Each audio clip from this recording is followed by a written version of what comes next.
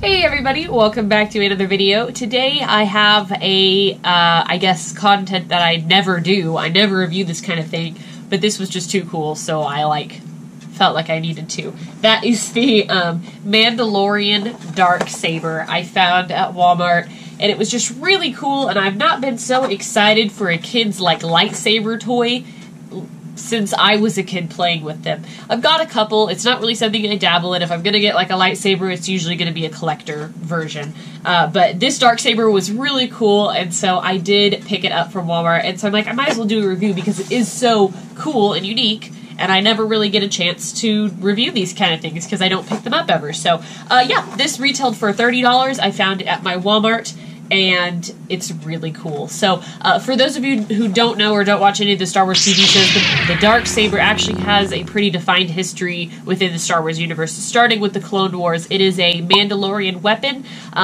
made by the first Mandalorian who was inducted into the Jedi Order, so I guess that means that there had been more since. He made this really cool Darksaber, and then when he died, the Jedi kept it basically in their, archives. And then a Mandalorian clan broke in and took it, and I think it was it for House Wren? Was it, or Vizsla? I don't remember which house had the Mandalorian, but, I'm sorry, the Darksaber, but whatever, and then they stole it, so we see it in the Clone Wars being used by Pre-Vizsla, in several different occasions, and then in Rebels, I think Sabine gets it, and then she gives it to Bo-Katan. I think is that how it goes, and then obviously in the Mandalorian, we see it with Moff Gideon at the very end of the show. Spoiler alert. But so yeah, he's apparently got it from Bo-Katan. But it's a very important Mandalorian artifact. It's used to unite Mandalorians together because it's a respected weapon. And basically, it is a black lightsaber with the name of a Darksaber. So enough of me rambling. This is it. I think it looks fantastic. You can see the Mandalorian right here, which looks really cool. Over here, you've got the Clone Wars with, Darth Maul and the lightsaber, and then you have Sabine Wren from Rebels. So it does include on the box the history of the Darksaber, which I think is so cool. I really, really like that aspect there. You can see Bo-Katan at the bottom. It says, Ancient Mandalorian Lightsaber, and if I did not know anything about this, I would have picked that up on the words alone, because that is so cool. Ancient Mandalorian Lightsaber, you're like, what?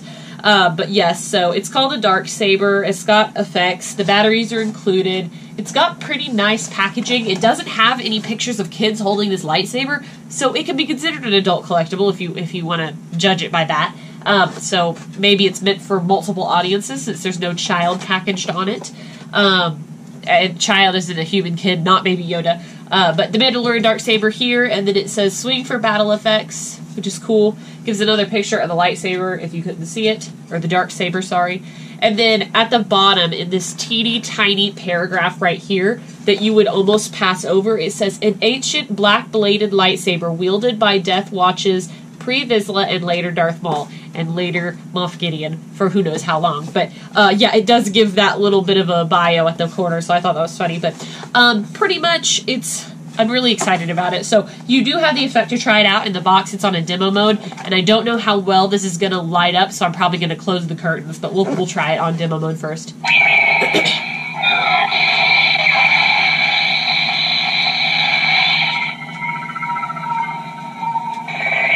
And then it shuts off. So I'll take it out of the packaging, and we'll get a close look at it, and then I'll turn off the lights to show the light effects in more detail.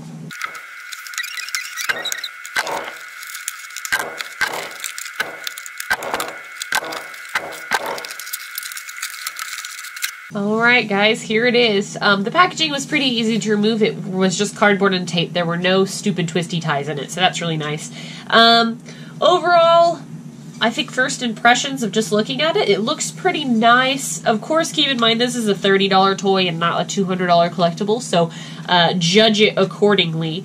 I think it's really cool, even though I don't pick up the kid lightsabers very often or the blade builders. I've got a couple, but yeah, definitely piqued my interest. Hopefully you can see it. It's decently long. I mean, in terms of let me grab another lightsaber. In terms of the blade builder size, this is a blade builder lightsaber.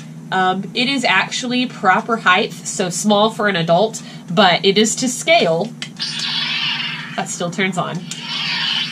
I think it's 32 inches, so I think that's considered a short blade, but I mean, it's cool. It looks really nice. Hopefully you can see how it's made, how the black effect works. It's basically a white sword cut out with these little black panels on it to give it that dark effect. But this side is nice and clean. This side has some screw holes, which is fine.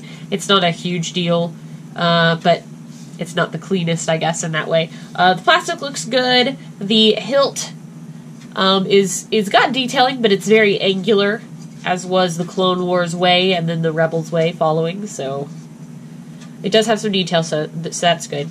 I do like the look of it. It is a very classic looking sword, where lightsabers are more like saviors or rapiers. This one has like a classic like sharp edge sword look. And then the hilt, of course, with this guard in front, just looks very classic sword-like to me. So it is considered a lightsaber, but they call it a Darksaber because it doesn't work in science, but it's basically like anti-light, and then it reflects. I don't know. It's kind of weird. It's very unique. And yeah, so it says 2020 Hasbro on the side. It's got some warnings printed on here. Again, it's a kid's toy. And then there is a piece of cardboard that kept it from moving outside of demo mode. So looks like there is an on and then an off. That's the on, never mind. So this circle at the bottom is the off, and then we have the full on. So I'm going to turn off the lights to give you guys a look at its color effect, because I think it's going to be really cool. Okay, so we have the lights turned off. I don't know how well you can see me because I never film in these lighting conditions, but here is the Darksaber. We're just going to test its light effect.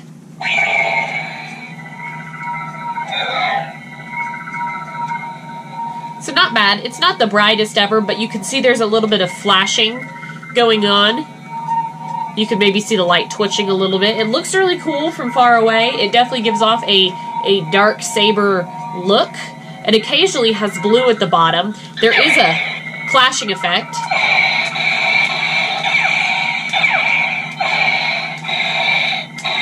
That's fun. And it does twitch a little bit. I think there's even a waving effect.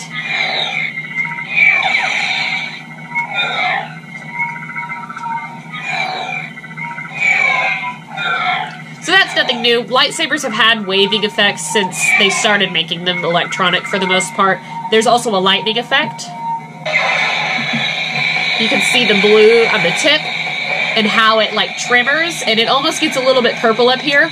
I think that's because of the thicker plastic. I hope you can hear me, by the way, past the sounds of this, but overall it looks really cool. You can see the blue again.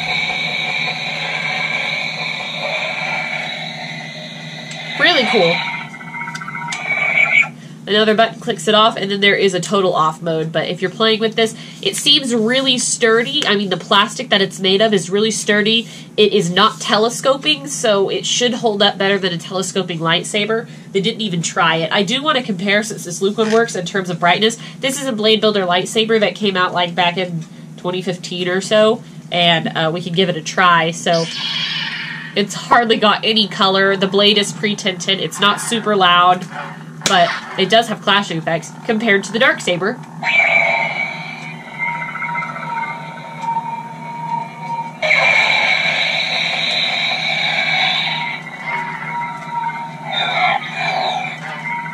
I don't know if you could hear the swooshing, but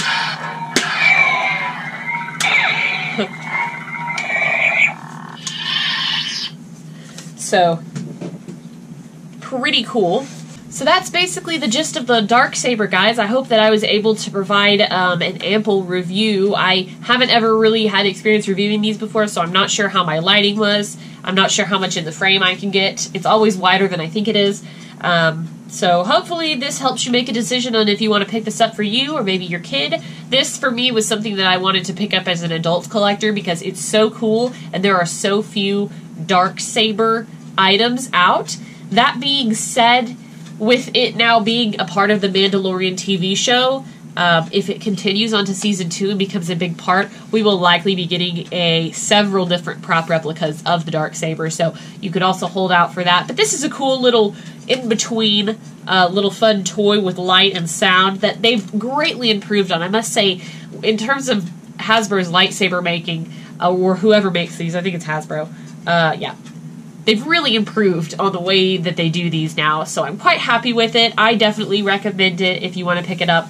The price point's a little, I mean, I would have probably rather paid like $20 or $25 for it, but it is pretty hefty, to be honest. It's a lot of toys, so really cool, guys. Awesome collectible.